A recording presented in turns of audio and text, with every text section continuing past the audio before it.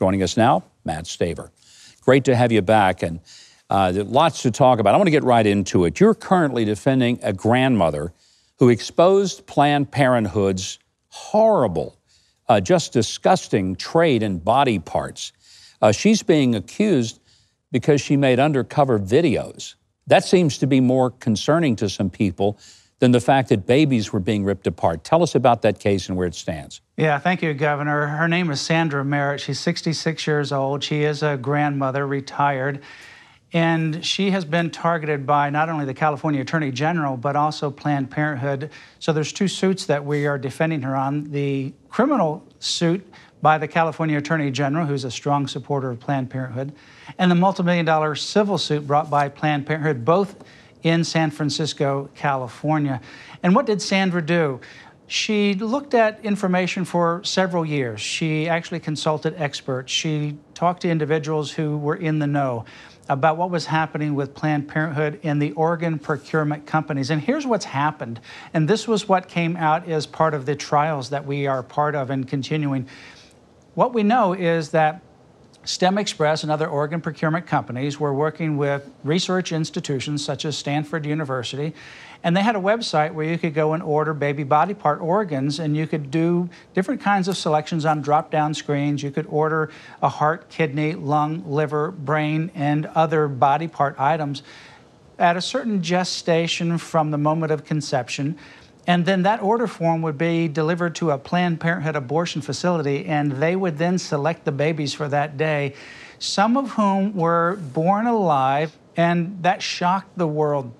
Lots of ramifications for that. States defunded Planned Parenthood, investigations occurred, suits occurred against the organ procurement companies for violating state and federal law, and then she became a defendant in a California criminal court and also a defendant in a California civil court with Planned Parenthood because they want to stop her, silence her, and they want to send a message: do not ever dare to expose what happens behind these Planned Parenthood abortion clinics. You know, Matt, what you've just described, it's like people can go online, order baby parts like they're shopping on Amazon, and then human babies are dissected for their parts and sold. If I described to anyone what was happening in these abortion facilities, harvesting baby body parts, some of whom are still alive when their organs are being extracted, and if I didn't tell you the age of the person, you would think that I'm talking about the Holocaust during Nazi Germany, and that's exactly what's happening with these tiny, helpless infants, unfortunately. And it needs to stop. There's a bill in Congress, the Born Alive Infant Protection Act, that we're trying to pass to say that if an infant is born alive, even if it was intended to be aborted, you have to give it medical treatment and help that baby just like you would any other life-saving intervention for any other human being. I know you've got a lot of cases going on. There's one in Indiana involving the ACLU and the nativity scene where they want to banish any public display of them.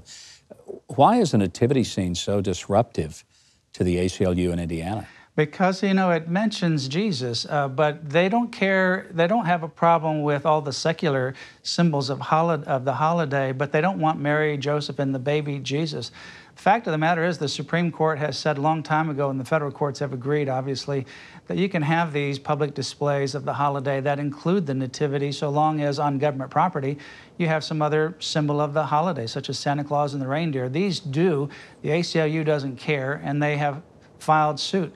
We also have one we're working with a school, and they banned a live nativity after receiving a letter from the Freedom from Religion Foundation. But you know what? The Freedom from Religion Foundation had a similar suit, and the lower court agreed with them, but the Federal Court of Appeals reversed and upheld the live nativity. Well, you know what they cited to the school? The lower court decision that was reversed. They've lied. They've done it repeatedly to intimidate these schools and governments, just simply to capitulate. We also have another situation where we're working with a senior center. People 55 and older are living in this various facility, these apartments and various houses, and they've just been told that they can't have any Christmas decorations, only a holiday wreath. This goes on and on and on, and so we want to educate and, if necessary, to litigate to make sure that the real reason for the season is not censored. you know, I just want to say thanks to Liberty Counsel and to you and the people that you work with across the country as attorneys for standing up for these things. Otherwise, we're toast. Yeah, we provide our representation at no cost. Sandra would not be able to do this. Obviously, she only survives on Social Security on a monthly basis. Outside of that, she has no other income. And this case is the most expensive case in Liberty Counsel's history. And for people who want to follow this case and pray for Sandra and the legal team, you can go to lc.org/Sandra, lc.org/Sandra. But she is an encouragement to us. You know, we look at her thinking that she's courageous. She doesn't think she's courageous. She's just following the Lord's will. And she's been prepared over time with difficult situations she's faced to be able to stand. And this is what she's been called to do. And it's a great encouragement to all of us who know her. Well, thank you for what you're doing. And all of you can follow Matt on social media platforms at Matt Staver. And that's with one T in Matt. And learn more about Liberty Counsel. Find them online. lc.org. That's lc.org.